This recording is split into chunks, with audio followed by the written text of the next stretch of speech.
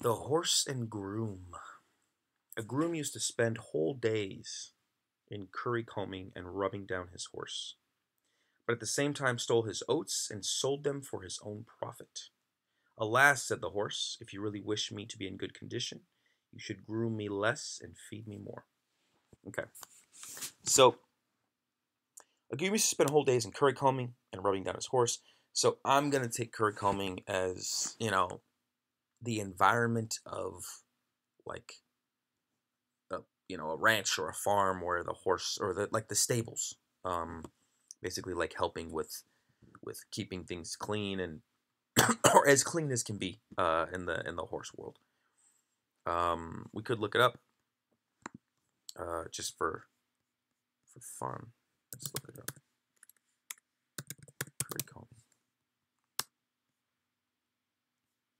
A comb with plastic rubber teeth used for grooming horses. Okay, I'm totally showing myself as a city slicker and slightly embarrassing, but it is what it is. I just wanted to show you guys that, just I like to keep learning. It's helpful.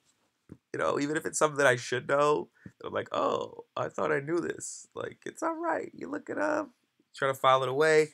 If you forget it, next time you see it, look it up again. Maybe you'll eventually remember it. So, but yeah, curry combing is basically a comb that, combs, like grooms horses, um, apparently, and rubbing down his horse, but at the same time stole his oats and sold them for his own profit.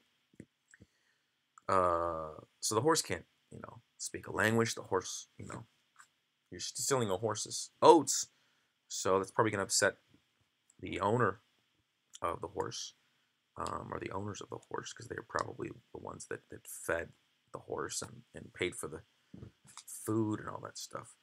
Um, Alas, the horse does talk in this one. Well, animals talk in a lot of these, but I'm not going to make that assumption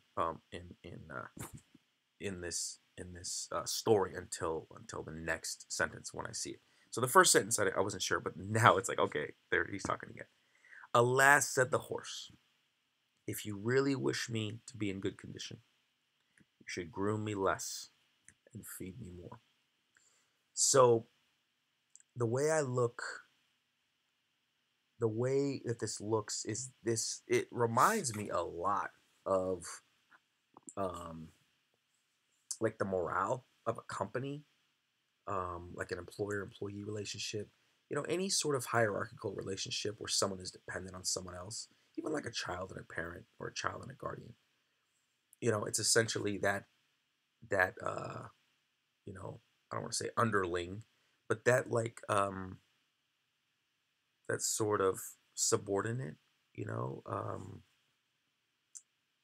you know, is speaking up and saying, "Look, you should feed me more if you want me to be in my best condition and be of the greatest value as the greatest asset to what we're doing here, to executing your plan, or executing what what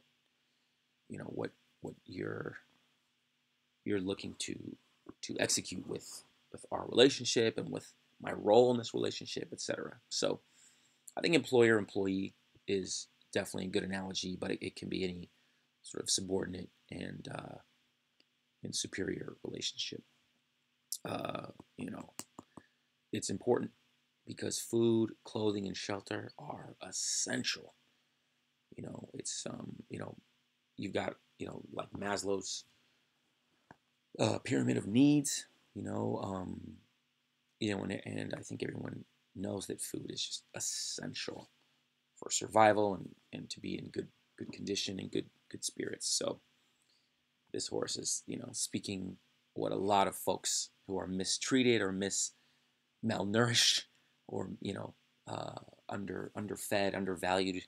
I mean, it could even be an analogy for being underpaid, like grossly underpaid, for the market conditions, etc.